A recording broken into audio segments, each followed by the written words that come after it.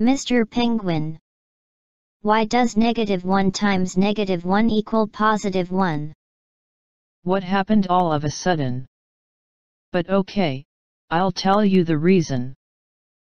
By the way, have you heard of an imaginary number? Yes. It's something like a fake number humans created. Why do you think it's a fake number? How can I believe a number whose square is equal to -1? It's against common sense. Why are you telling me about an imaginary number? It's because the imaginary unit is a key to prove this equation. Seriously? How come the fake number can prove the equation composed of numbers that exist in the world? Do you mean that an imaginary number doesn't exist in the world, but a negative number exists? Yes, of course. Did you know that humans didn't know the idea of zero and negative numbers a long time ago? They thought that zero and negative numbers are fake.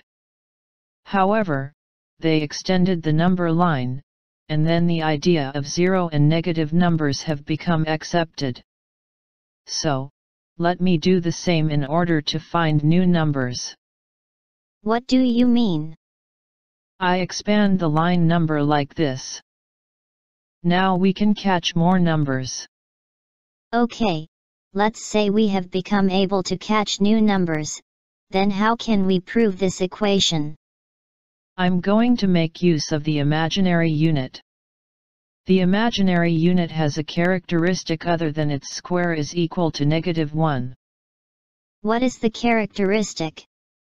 The imaginary unit rotates a number by 90 degrees. I'll show it to you. I equals 1 times I, right? So this position visually means what I is. If you multiply I by I, the point moves to -1.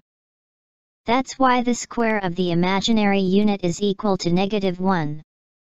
Right. Did you understand the characteristic of the imaginary unit? Yeah, I think so. Let me give you a simple question. What does -1 mean? -1 is I times I, and which means that -1 rotates a number by 180 degrees. Right. Now you are ready to prove this equation.